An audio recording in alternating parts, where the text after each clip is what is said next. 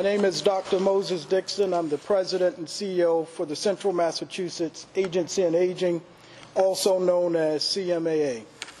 CMAA has been the leader in providing information and resources to older adults and caregivers in the 61 cities and towns here in Central Massachusetts for 46 years. The Central Massachusetts has well over 150,000 older adults. This month in May is recognized as Older Americans Month, and this year's theme is Communities of Strength. Today, as we gather to highlight the importance of strength in our community and the urgency of collaboration to address the ongoing crisis of food insecurity.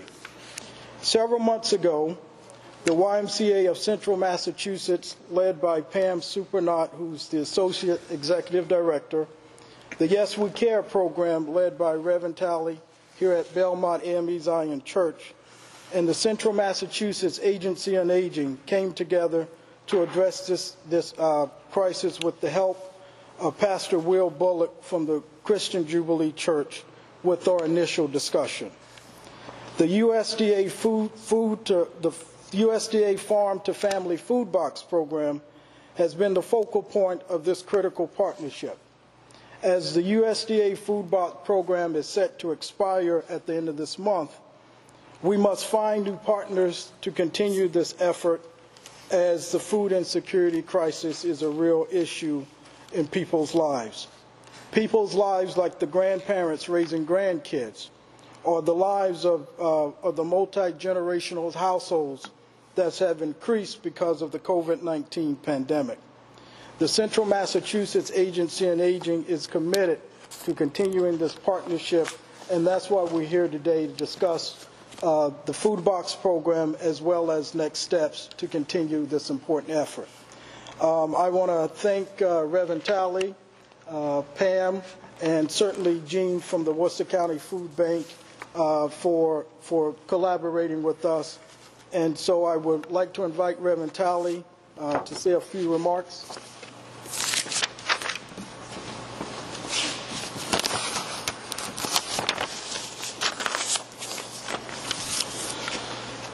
Thank you, Dr. Dixon. I would first like to thank Tom Slickland from Provision Ministries. Tom, you can just wave your hand, for his connection with the food box distribution program. He is our initial contact to the food box distributor, and he said he had a food box distributor that wanted to look for hubs in Worcester, so that he asked if we would like to be a hub, and I said, for Yes We Care, absolutely, because this is our part of our health and wellness in what we do in service provided to the community. And so we've been distributing about 225 boxes per week to our families and partners, and to date we've given out 4,910 boxes, almost 5,000 boxes since the time that we've started, which totals 73 tons of food that's been distributed to the community. And also with our partnership with Provision Ministries, we've been able to provide community essentials, various products such as kitchen essentials, electronics, women hygiene products, masks, gloves, sanitizer, blankets, diapers, etc. And to date, we've distributed over $500,000 worth of products to the community. So why are we here? Because people and agencies care about what happens to our community.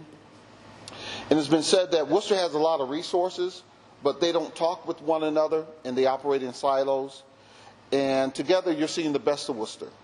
You're seeing people and agencies talking with one another, coming together to effect a positive change, to make things better for the community. And as Dr. Dixon said, that we initially had a conversation to figure out what can we do to continue the program, because we don't want to leave families wondering, what are we going to do now? When the program ends, how are we going to supplement the food that we have been getting from this distribution program? And so both Pam and Moses said, we can't let it stop. We got to figure out something that we can do, and also give a stipend for the workers that are working hard to administer the program. So they decided to provide some financial resources to make sure that the people that are volunteering get stipends, also to ensure that this program continues, that it doesn't stop. So it doesn't matter that it's going to end federally in May. We've come together to make sure that the program keeps going. And so the good news is that also Tim Gavin, who could not make it today, said that he's interested in partnering with us as well to keep the program going. And he's going to be looking at different resources that we can use to make sure that this program continues indefinitely. And in talking to Congressman McGovern, he got me in contact with Caitlin, who is overseeing the food insecurity.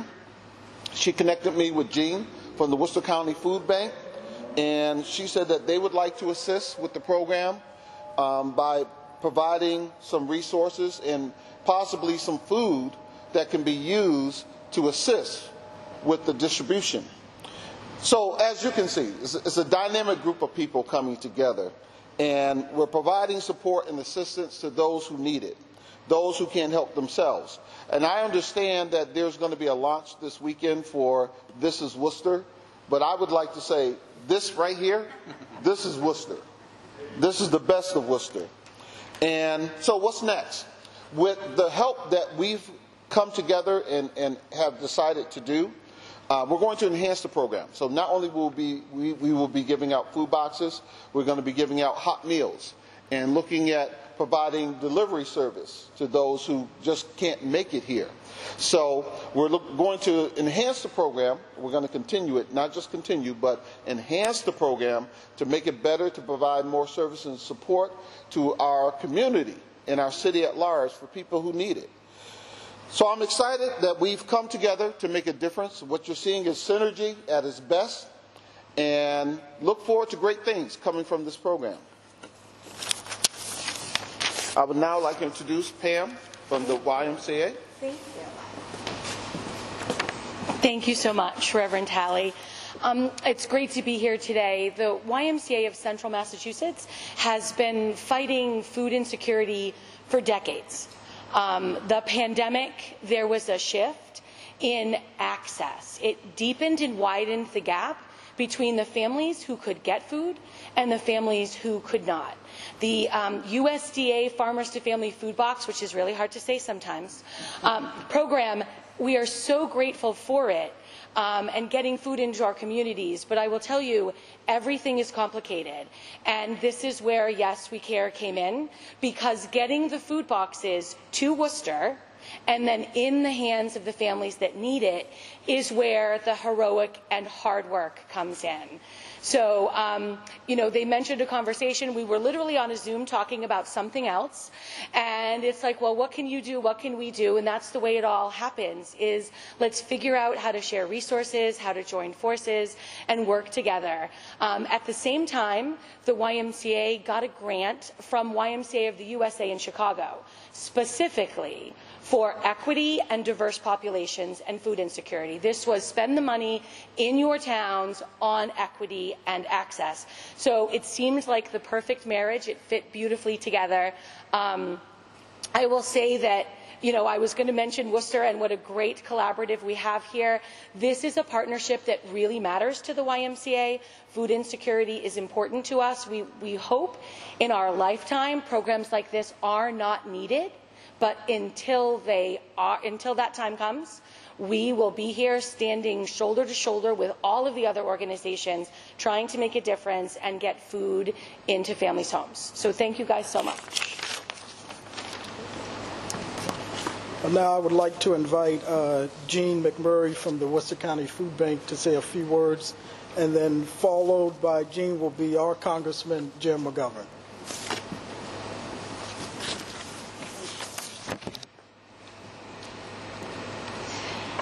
Thank you, Moses. Good morning. As Moses said, I'm Jean McMurray, and it's a pleasure to be here to represent the Worcester County Food Bank at this gathering of people and organizations that have been helping their neighbors throughout Worcester with the basic necessity of food under very challenging circumstances during the pandemic. I'm also here today to pledge the food bank's support for this group's ongoing efforts. Being in the company of Congressman McGovern is always an honor, and the food bank is proud to be a partner with him and a resource for him, as it is for all of you. We are grateful to the Congressman for his remarkable leadership, his enduring commitment to creating a country where everyone is hunger-free and healthy, and for challenging all of us here, from local organizations, all the way up to federal agencies. He's challenging us to actually solve the problem of hunger rather than just manage it. I also want to recognize and applaud Reverend Talley and his team of volunteers and partners for their dedication to making fresh fruits and vegetables available to the community through the USDA Farmers to Families Food Box program. And because this specific piece of the program is ending in May, Reverend Talley and I are in the process of identifying and looking at what resources are available so that people continue to receive the help they need with as little disruption as possible. So one of the very first things, and I think one of the most important things that we can do, is provide people with good information on where food is available year-round. As you probably all know, the Worcester County Food Bank distributes fresh, frozen, and non-perishable food to a network of 115 partner agencies throughout Worcester County, including 24 food pantries right here in the city of Worcester. Since the pandemic, the food bank and our network have distributed enough food for 6.4 million meals to 106,000 people. So between now and the end of May, our flyer, Finding Food Near You, that's in both Spanish and English, is going to be distributed alongside with the fresh produce boxes. The flyer also lists the phone number for Project Bread's Food Source Hotline, a very valuable resource that helps people apply for SNAP benefits right over the phone in 180 different languages. SNAP benefits are used at grocery stores and farmers markets, like the one just across the way here at Crystal Park that's managed by the Regional Environmental Council, in addition to their mobile markets that travels into at least, I think, 8 neighborhoods in Worcester. And when individuals and families receive SNAP, they are automatically enrolled in the Healthy Incentive Program known as HIP. HIP is another great resource that helps people buy more locally grown fresh fruits and vegetables at farmers markets and mobile markets. It also puts $1 back onto the person's SNAP EBT card for every dollar that they spend on fresh produce, up to a certain monthly limit. So it's easy to see how important and valuable SNAP and HIP are, and together what a winning combination they are of resources for local families, local farmers, and local economies. And yet, these resources are underutilized in Massachusetts. So all of us here today and others have to do our part to continue to support greater awareness of SNAP and HIP, and also look for ways to help more people get enrolled in the SNAP program. So thank you again for inviting me to participate today and for the opportunity for Worcester County Food Bank to be of service. Thank you.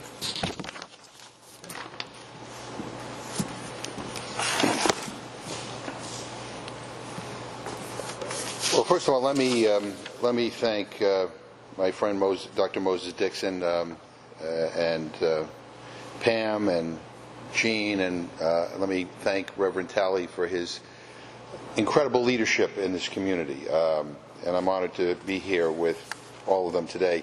Reverend Talley said this is Worcester. This represents the best of Worcester. He's right. This is what communities are supposed to do during difficult times: come together and make sure that nobody falls through the cracks. And that's exactly what has been happening out of this church. And I really want to commend everybody, Reverend Talley, all those who have worked here and volunteered here to help get food to people in our community. The fact of the matter is, we have a hunger problem in the United States of America. As we gather here today, there's close to 45 million Americans who don't know where the next meal is going to come from. They're hungry. This is happening in the richest country in the history of the world. We all should be ashamed of that fact. Food ought to be viewed as a fundamental human right for everybody. Nobody should have to worry about whether they could put food on the table for their kids or for their families. And you know, I was in a supermarket yesterday, and a woman came up to me and she said, I can't wait till we get back, till this pandemic is over and we can get back to normal. And I said to her, I don't want to get back to normal. We need to do better than normal, because the hunger problem that we're faced with was here before the pandemic. It's gotten worse, but it was here before. And so, you know, we need to, as we come out of this, figure out how we can do better. The pandemic has highlighted the great disparities and the inequities in our country. And those disparities and inequities are greater, are disproportionately greater in communities of color, amongst Black and Latino families. And so we have to address this, and we have to rise to the challenge. I have called on President Biden to host a White House conference on food, nutrition, and hunger. Last week, in the Rules Committee, which I chair, we began the first of a series of hearings that will happen in Washington and all throughout the country to listen to people about what's working, what's not, what's complicated, what's not, how do we do better, are there out-of-the-box innovative approaches that we should embrace, that should be replicated everywhere in this country. And we're going to hear from, you know, food bank heads and heads of hospitals and schools and, you know, faith-based leaders. But we're also going to hear from people with lived experiences, because they're the ones who are going to inform us how we fix the system in this country, a system that allows so many people to go hungry. And so we will be, you know, the goal here is to come up with a roadmap to end hunger, not to manage it, but to end it. We have lots of programs, SNAP, you know, we talked about the food box program. You know, we're essentially managing hunger. We need to find a way to end it. You know, I sit on the Agriculture Committee as well, and we had a debate about SNAP. And one of my colleagues said to me, well, the way we deal with the way we ought to respond to the growing number of people on SNAP is just tell them to go and get a job. And I reminded him that the majority of people on SNAP are children, senior citizens, you know, people who are unable to work. And of those who can work and who are on SNAP now, the majority of them do work, but they earn so little they still qualify for the benefit. Gene will tell you, and Reverend Talley will tell you, Dr. Dixon will tell you, and Pam will tell you that, you know, the demand for food increases toward the end of the month when people's SNAP checks begin to run out. So maybe work ought to pay. Maybe we can begin with that, right? But there's so much we need to do. And the program that is happening here, that Reverend Talley has been at the head of, will continue. I mean, and we're going to figure out ways not only to make it continue, but to enhance it, as Reverend Talley said. We're going to make it better. And this community is going to come together and have his back and have the backs of everybody in this community. We're going to make sure that there's no disruption in the delivery of food to people in need. Amen. And he mentioned Tim Garvin, who's the head of the United Way, and Together Worcester. I've talked to him as well, and he's talked to you. He said they're going to step up to the plate, and Gene and the Y and Moses are all stepping up to the plate. Let me just say that I greatly appreciate all the work that is being done here in Worcester to help our neighbors put food on the table. I think it's inspiring to see so many partners coming together to help those struggling with hunger. And as we look to the future, I hope partnerships like these can continue to supplement the federal investments in our anti-hunger safety net.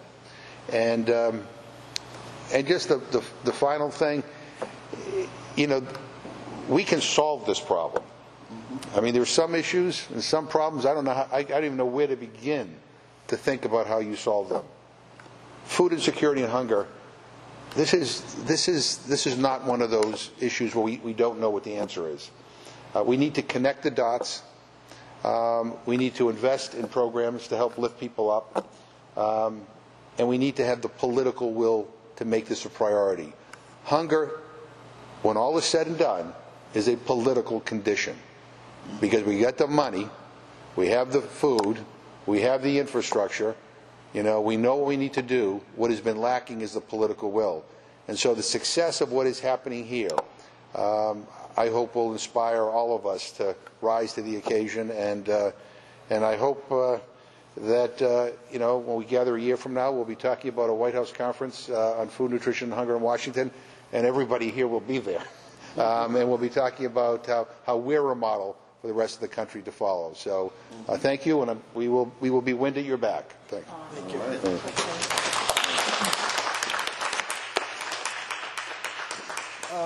I want to thank everybody for joining us today, and I certainly want to give a special thanks again to all of our partners here, but particularly Reverend Talley and the Yes We Care program and his church and the volunteers that have been doing an amazing job with making sure that food got to folks that needed it in various communities. So, Reverend Talley, I just want to thank you again. Thank you.